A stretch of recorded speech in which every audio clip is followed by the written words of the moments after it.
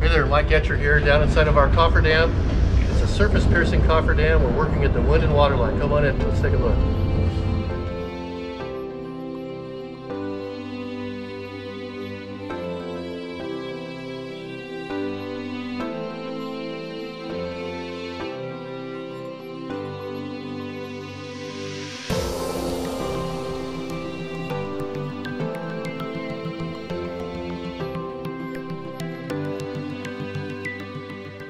We are inside the cofferdam. We're working at that wind and water line.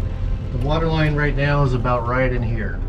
What happens is that the wave action combined with the additional oxygen action on that surface creates a specialized local problem of corrosion, which is the real problem for most of the ships like this, which are not in active service.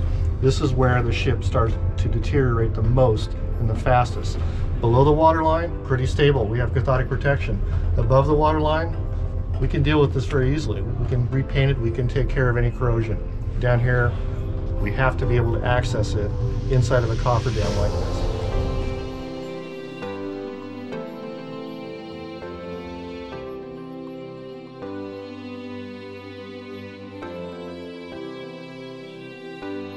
So once the cofferdam is installed down here, we can access this piece of plate. This particular piece here is in fact 1.5 inch STS armor plate.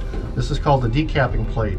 So when a torpedo or a shell hits, this is where they expect to initiate the detonation and also start breaking up the projectiles. This is a really heavy piece of plate, but even though it's heavy, has a very high nickel content, really good stuff, it still has corrosion issues with all of the rivets. So what we've done here is actually repaired rivets. You can't see them now. They've been welded up. We can address all of the corrosion issues and then through a 5-step process recoat it with everything that we should have on the hull at this location. This is the right long-term strategy. We're going to move all the way around the ship. This is one of those forever jobs. You start at one end, you go to the other, and you start over again. Good stuff though. That's what we're doing.